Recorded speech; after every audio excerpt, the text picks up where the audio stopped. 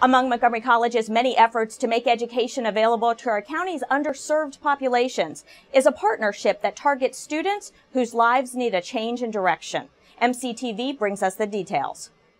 Montgomery County Correctional Facility Warden Robert Green says that education and workforce training are key ingredients to successful reentry for many that come through these doors. 92% of the 12,000 that will come through the Montgomery County Department of Correction and Rehabilitation this year are going back to the streets of our community. How do you want them back?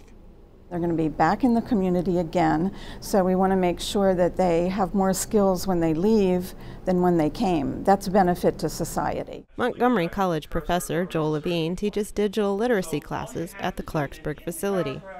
He's committed to this program because he, too, sees the benefits. Education, perhaps, is the best solution to reduce the amount of recidivism or returning back into this particular environment.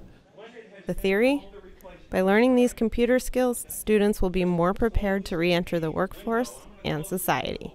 There are almost no jobs that you don't in some way touch a computer, or even if it's not your job, you know, it's your banking, you have to have computer skills. The message is, for the students, it's a step towards a brighter future.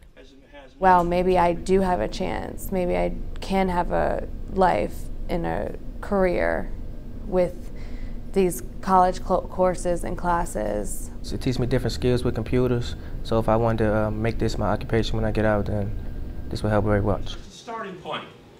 We're not giving them a step to the front of the line, we're helping them get in line and understand that the journey to college in Montgomery County is a bit easier than you think. This fall, the program will offer more courses, some for college credit, and they'll roll out a new program that gives students access to tablet computers.